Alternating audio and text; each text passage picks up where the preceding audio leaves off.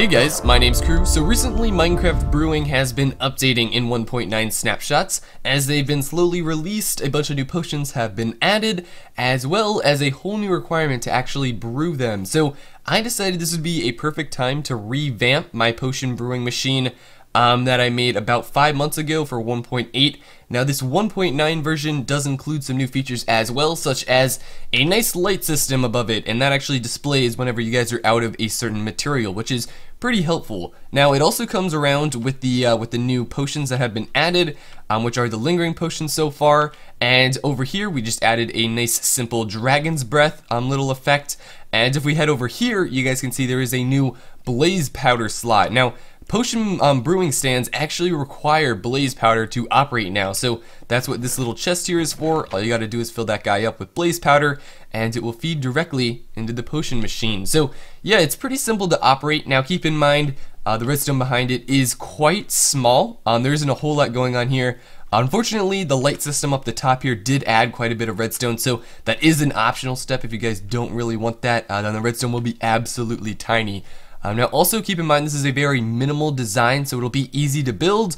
However, it only brews about 3 potions at a time. Now let me give you guys a quick demonstration on how this works, because it is pretty interesting. So the signs here at the top tell you pretty much everything you need to know. So for this netherwork guy right here, it says for all potions except weakness. So we're gonna go ahead and turn that guy on. And now here's where we choose our potion. So up at the top you can see there's a little plus sign, and that's the positive effect. So the positive effect for the carrot is night vision, and the negative effect for the carrot is invisibility. So we'll turn that guy on, and then you can only select one in each little category. So this little category here, we're only going to want to pick carrots. Now we can move on to this guy, and this will change negative effects or weakness. So you can see over here there's the positive and the negative effect. Well, if we want invisibility, then we're gonna have to choose the negative effect. There we go. So now we're getting invisibility instead of night vision. And then over here, this is where you can choose either for the potion to be longer or stronger. And I think I'm gonna choose, well, invisibility, it has to be longer. Some potions can't actually be stronger, such as invisibility. And then we can move on here. This is the final one, and this is where you could either change it into a splash potion, or you guys can add in a dragon's breath, and that will actually add it in to turn it into a lingering potion, which is pretty nifty. So I think I'm going to do those two for invisibility. Alright, now that we have all of our ingredients selected, we're going to want to come over here, and there's a button which will push for potion. Now this will deliver all the necessary ingredients to brew one potion that you selected. So you can see it's going to deliver the nether warts, the golden carrot, then it should be the fermented spider eye, redstone, and then a gunpowder and the dragon's breath. Awesome, we got all of our ingredients right in that hopper. Now it will brew up here, so you can see it's stuck in the nether warts right now. And do make sure that you do have the required blaze powder in this chest and the required water bottles in this chest. It's also nice to point out that in order to get all your water bottles to fill up this chest, all you gotta do is come over here to this little bucket of water right here, and then just hold right click and it will fill up the water bottle for you, and then you can drop it in the chest whenever you need it. But our potion should be done here. You guys can see we do have the invisibility, and now that we add in our little redstone, we should see it turn into a longer durability right here. There we go. We now have invisibility for 8 seconds, and we got 2 more things left. So yeah, it's pretty fun. It just eases the process of potion brewing greatly, and it really makes it easy whenever you're trying to get like a different variety of potions. So now that, say we don't want invisibility, say we want some swiftness potions, and we want them to be positive effect, we're gonna make them stronger, and we don't want them to be splash. Well, now that we have that, all we're gonna do is come over here, make sure this guy's done, which it is adding in the final dragon breath right now, so we should get some lingering potions. Alright, there we go. So now we have our lingering potions. We can go ahead, snag those guys up, snag our water bottle, push the button, and that will send the necessary ingredients to make some swiftness potions. So it just eases the process of potion brewing by so much. It's not fully automatic because it won't just constantly produce a mass amount of potions for you. But if you guys are just, playing a nice survival game by yourself, this will do more than enough for you guys, because it just makes it so simple to brew a bunch of different potions in a very short amount of time. And the redstone behind it is pretty small. It just takes a number of torches, and redstone. And don't worry, I'm going to be giving you guys a full tutorial right now. Alright guys, so getting started with the tutorial, the first thing you guys are going to want to do is get the setup I have right here. And this is probably the hardest part because the redstone behind it is absolutely tiny. So what you're going to want to do, place yourself a dropper facing up right here. Do make sure they're droppers and not dispensers. Now once you have a dropper facing up, the first guy you're going to want to have nether wart, and then copy the signs I have here up at the top. And this guy, I'm going to write for all potions except weakness. So you're going to use this guy, you're going to have him selected for every potion you brew except for weakness potions. And then we can move on here. Now you're going to want to have a golden carrot, that's night vision, invisibility, a rabbit foot, that's leaping and slowness. The next dropper, a fire resistance, that's a magma cream, and that guy is fire resistance and slowness. Then a little bit of sugar, that's swiftness and slowness. A pufferfish, water breathing and harming. Then a glycerine melon, healing and harming. Spider eye, poison and harming. A gas tier, regeneration, and there is no negative effect.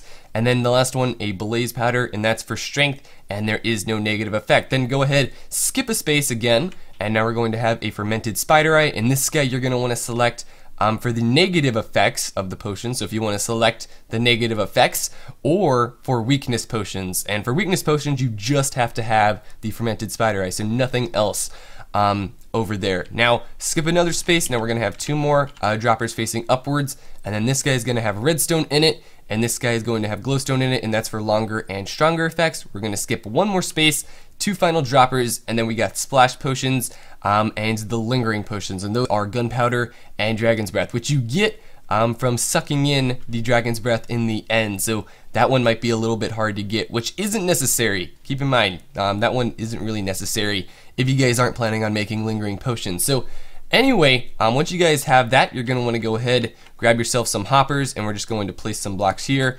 And now we're going to want to make a string of hoppers going all the way across the top, just like so. And this is going to funnel in all the items going over. Now, we can fill in the gaps here to make it look a little more professional and a little better. Okay, so now what you're going to want to do is grab yourself some levers, and we're actually going to place a lever below each dropper that you have. So every dropper, go ahead and place yourself a lever. Now, keep in mind this sign that I have placed right here, and you're probably going to want to make one for yourself. So that means when the lever is flipped up, that's on, and you are selecting that one to add into your potion.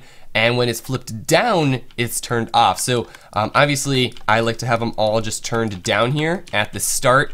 And then whenever you want to select a potion, all you got to do is flip it up, and that means it's on, or selected, I guess you could say. So that's the next step. Now you're going to want to come down here. We're actually going to place a block below each dropper. Obviously, if you guys aren't on a floating world, you won't really have to do this, but we're going to break the block above it, and we're going to place a torch. Now this torch is going below each dropper. It's not too complicated, simple redstone going on here so far. We're just placing a torch below each of the droppers, and then come over here, and you're going to want to make, we're going to make a line of blocks heading around right here.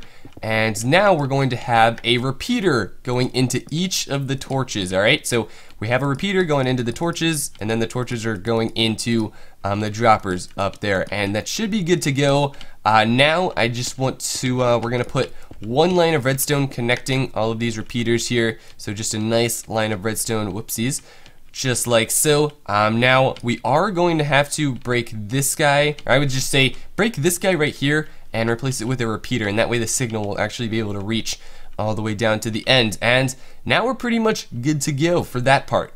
Alright, now the next step, we're going to go ahead and place ourselves the brewing stand. So you can see, keep in mind that our floor is going to be at this level, so we're going to cover up all these torches, and this is where our floor is actually going to go if you guys are building this in some sort of house. So that's where your floor is going to go, and then come to the end of this side, so this is where the nether wart is, and you're going to want to place yourselves a brewing stand right there. Now, we're going to have a hopper going into that side, and a hopper going into this side, and this is where your blaze powder is going to go, and this is where your water bottles are going to go.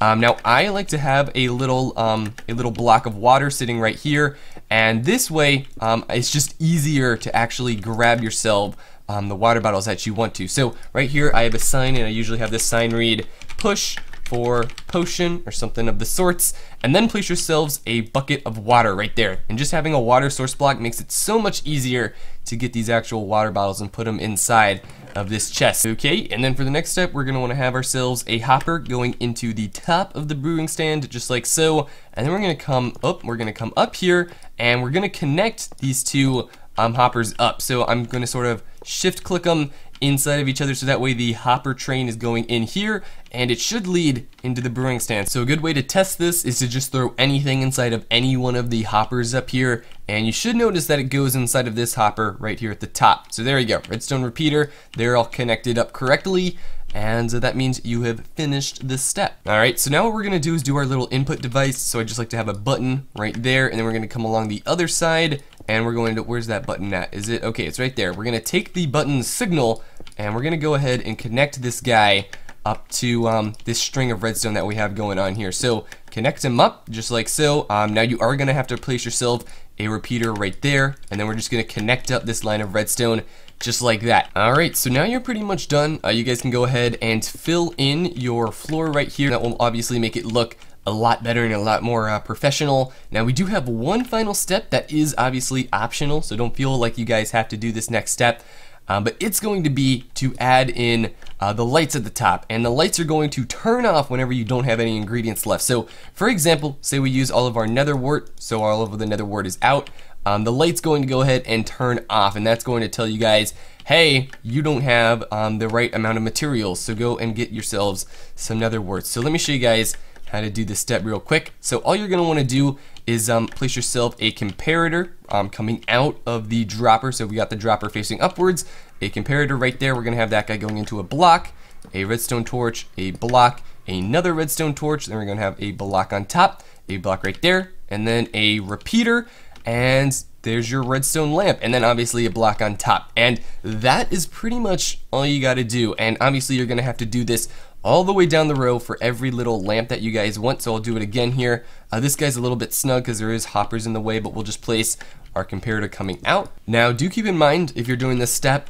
you can't have this hopper right there. It's actually in the way. So we're going to break these blocks, and we're going to place our hopper train going just like so. So just have it going over one more and then back and winding around. Alright, so now with our hoppers in that position, you guys should be able to do this light design, and it won't be blocking your system. So now you can place yourselves a comparator there, a block, torch, oopsies, another block, another torch, a block on the top of it, block on the side. Then we're gonna have our repeater right there. Have yourselves a lamp with a block on top of it. Now you're gonna want to do this all the way down, so it does get a little repetitive, but in the end I really recommend this step because it is just so much easier to know when you're out of items, because all the lights just turn off, and then it'll tell you, hey, you're out of this item, so go ahead and refill it, which is just really helpful because it'll keep you from messing up your brewing. So we're just gonna place our blocks here, then our redstone torches, a row of blocks on top, one more row here, and then our repeaters. So yeah, the step isn't too difficult, but it does add in a lot of redstone that you guys are gonna need if you really want this whole display set going on here. Now obviously that is pretty much it. We're done. Now the final step that you guys are gonna need to do is go ahead and fill up your droppers with the required ingredients. All you gotta do is right click on the droppers here and place yourselves whatever ingredients it says on the item frame, and you should notice that the light on top does light up when you put in the right ingredients. So we'll put in our rabbit feet. There we go. So yeah, we're good to go. That is pretty much it for the potion brewing machine. Obviously over here I just have all the blocks placed and have it prettied up a little bit. You guys can add in the item frames either on the hoppers or down on the droppers. It doesn't really matter. It's just personal preference. I think they both look fine. But anyway, hopefully you all have enjoyed this tutorial and this little video on automatic potion brewing and how to build yourself a pretty awesome potion brewing machine. Again, if you guys are still playing in 1.8 and you want my 1.8 design, feel free to click the links down in the description. That will bring you guys to my previous potion brewing machine. But this one is a little bit upgraded with this cool display light at the top, and also adding in the lingering potions and the blaze powders right here. I would also recommend putting yourself some item frames on that guy. So anyway, my name's Crew. Hopefully you all enjoyed, and yeah, I'll see you guys next time. Adios. A whole bunch of unique ways to travel long distances in Minecraft. Now, at the moment, some of these ways aren't super practical or resource efficient. However, they're just unique, different ideas that will get you from point A to point B. Now, some of them do require a little bit of effort, but most of them here are actually AFK, meaning you only have to push one button and you should be